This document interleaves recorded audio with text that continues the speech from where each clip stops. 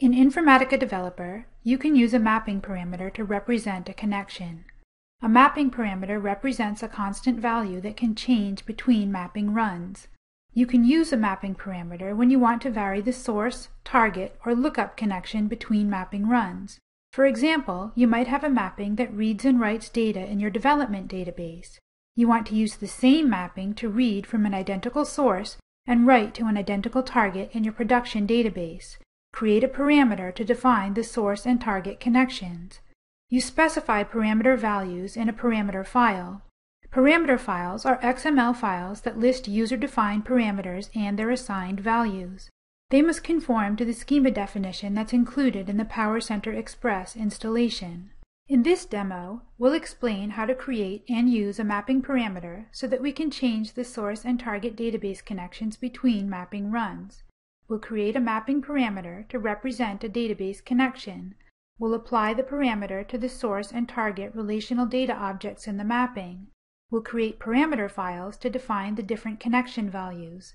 Then we'll run the mapping with the different parameter files. Let's open a mapping that reads from a relational data object and writes to a relational data object. This mapping reads sales transaction data from a relational table. It calculates total sales for each transaction and ranks them by employee. It then writes the top 2 sales transactions for each employee to another relational table. If we examine the source, we can see that it uses a relational connection.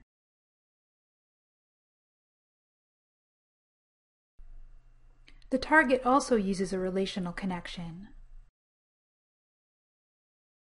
Let's change the source and target connections to use a mapping parameter instead of the relational connection. First, we'll create the mapping parameter. Click the Mapping Editor to view the mapping properties. Create the parameter in the Parameters tab of the Properties view. Click Add to add a parameter. Enter a name for the parameter and set the parameter type to Connection. We need to specify a default value for the parameter. The data integration service uses this value when you run the mapping without specifying a parameter file. It also uses this value when you generate the parameter file at the command line. Select a default connection and click OK. The Developer tool adds the parameter to the mapping. Now we'll update the source to use the parameter instead of the relational connection. Connection information appears in the runtime properties.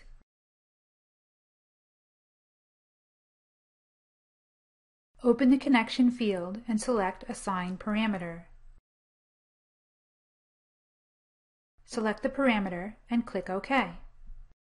The source is now configured to use the parameter. Let's update the target to use the parameter too.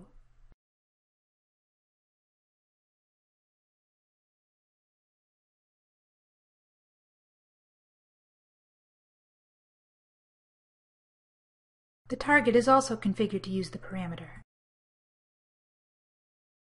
We need to verify that our mapping is valid. Right-click the editor and select Validate. Our mapping is valid, so we'll save the mapping. Now let's deploy the mapping to the Data Integration Service so we can run it. Right-click the mapping in the Object Explorer view and select Deploy. Select the Deploy to Service option. Select the domain and the Data Integration Service.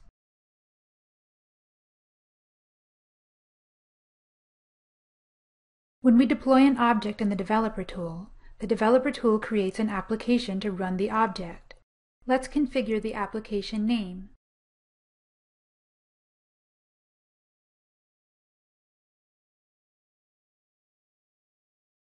Click Finish to create the application and deploy the mapping.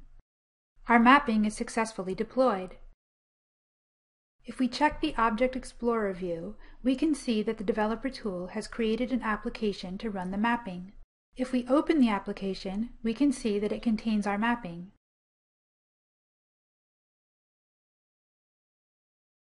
Now let's create the parameter files so that we can run our mapping with different target connection values. We need to open the command prompt. We'll use the info command ms list mapping params command to create a parameter file.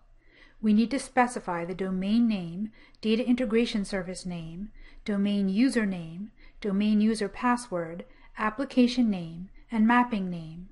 We'll also specify the output file. The O option specifies the output file name and file path. The output file is the parameter file. Let's open the parameter file in a text editor.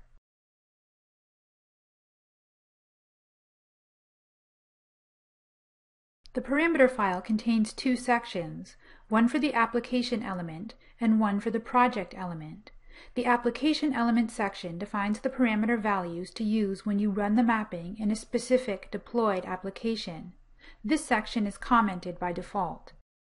The project element section defines the parameter values to use when you run the mapping in any deployed application.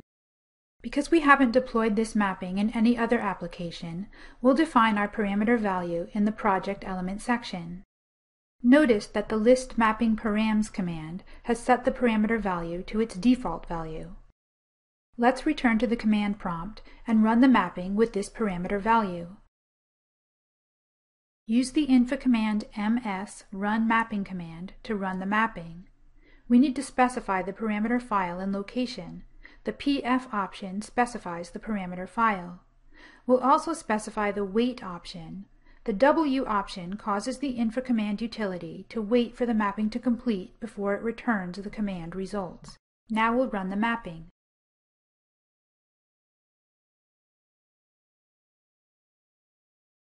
Our mapping ran successfully. Now let's create another parameter file so that we can read and write data with a different connection value. We'll save the original parameter file with a new name and update the connection value.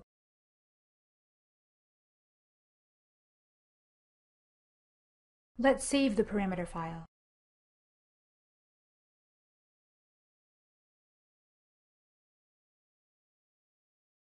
Now, let's run the mapping with the new parameter file.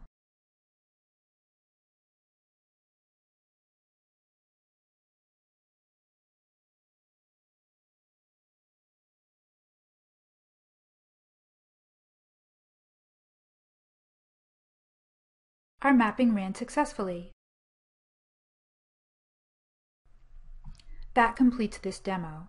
To summarize, we created a mapping parameter.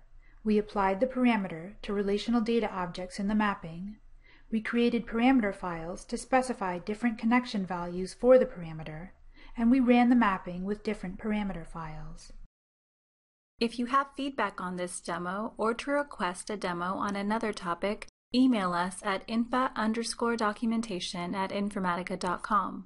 You can also tweet us on the INFA Support Twitter site.